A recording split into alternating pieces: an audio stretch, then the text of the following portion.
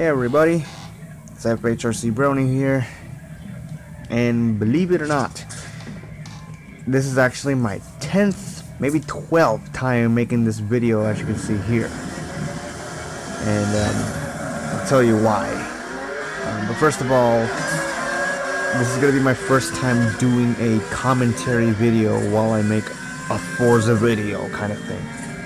And this is not going to happen in all my Forza videos, so don't think that that's gonna be like, oh, why are you gonna be why are you gonna be talking while you're racing? That's not gonna happen too often. But this is gonna be one of them. But anyways, the reason why that I've actually done this video 12 times and wasn't able to get a clean race is because what you're gonna see in this video is what I mean. So I'm gonna be guiding you guys as I go, and I'll tell you why, and I'll show you the area where I mostly hit at. So what I'm driving here is a Rainbow Dash Ferrari F50 GT, one of the best handling cars here in Forza Horizon 1. And the Ferrari F50 GT is a racing edition of the Ferrari F50. And the Ferrari F50 is the car that succeeds the Ferrari F40. And to be honest, the F50 is quite an expensive car, even the base model F50. And I did research on the car, and they're asking $2 million for this car. Not this car, but the base model F50. So you gotta buy yourself an F50 and a base model Ferrari F50, yeah, you're gonna pay that much. Anyways, so as we exit off Interstate 70 eastbound, we enter our first dirt section. And now we have entered into Carson, which is not far from the Horizon Festival. And then as we keep going through this strip of road, we're going to enter a fork. And what we're going to do is we're going to turn left on that fork. So as I turn left, we are now entering into Sidewinder. And this is one of the part of the track that makes an F50 GT really shine, which is the chicanes. And a little spoiler alert, at the end of the Sidewinder, entering into Tunnel Charge, I'm going to be actually accidentally hitting a car, because I was supposed to take the inner apex. So as we enter the first chicane successfully, now we enter the second chicane. Very clean out there. So I was supposed to take the car. I was right here. There you go. See, I was supposed to take the inner apex, but unfortunately the car was in the way, so I didn't see the car. I didn't really see the car over there, so I actually accidentally hit it. So now we enter Tunnel Charge, and as you can see over there, there's Darius Flynt in the Ferrari 599XX. It's a little bit rough here on the Tunnel Charge, but I was able to clean it up once we've gone through the Tunnel Charge section of the track. And yes, Tunnel Charge is a separate track here in Forza Horizon. You will find it in both the multiplayer street race lobbies, and you also find it in the street race hubs in single player. So now we're about to enter our, I believe this is our second dirt section. Yeah, this is the second dirt section of Goliath, and this enters into Beaumont. And then as we enter Beaumont, we're gonna encounter a 90-degree turn.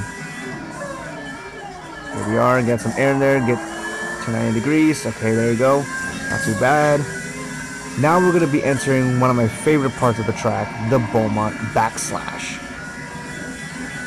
So as we enter here, this is the area where Ferrari F50 GT, especially drivers like me who drive a car like this, is able to hit a speed of about 100 miles an hour at that dip corner, which hence the name Beaumont backslash. Unfortunately, I wasn't able to get 100 miles an hour out of that part because due to the fact there was civilian traffic along the way, and I wasn't able to execute it. So now as we pass that 90-degree turn, I'm going to show you a little bit of a shortcut here in Bunker. And keep looking at Darius Flynt on the screen, and you will see him turn left. And look at the car as I turn left. Did I say I turn left? Yeah, kind of made a mistake there. But anyways, what we saw there is actually the shortcut to Goliath. So as you can see earlier, that Darius Flynt was taking the scenic route, where I was taking the dirt section of it, or in other words, taking the shortcut. That's the most commonly done by a lot of Forza racers who race on this track online. So anyways, we are now into the rattlesnake, and this is the part where I actually got rough in there. As you can see, I hit a PT Cruiser, and then here we go, a little bit sliding there, and then I hit another car over here. This part of the track, right there. So I believe that was a Ford Taurus or an Audi A4. So that was a little bit too rough for me. I didn't see that car coming. So here we are into Interstate 76 heading eastbound, and then we're about to enter another 90-degree turn, which enters the bridge, and after we cross that bridge, there's no turning back. Basically, once you pass that bridge, as you can see on the screen, there's no turning back. And here's why. What you're going to be encountering is the Kettle Hills Whiplash, and I will show you the whiplash part of this track. So as I power through around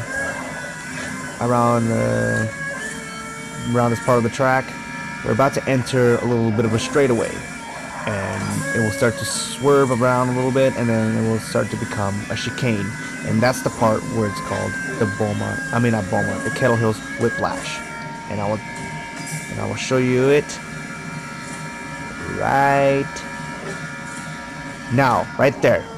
That's the whiplash. That chicane right there, if you cannot get the aim right, especially in a car like this, if you make one stupid mistake, you're going to get whipped. You're going to get whiplash, and you get wiped out and stuff. So I was able to execute around Kettle Hills Whiplash, no problem, because like I said, I've been used to this track for about 3 years now, and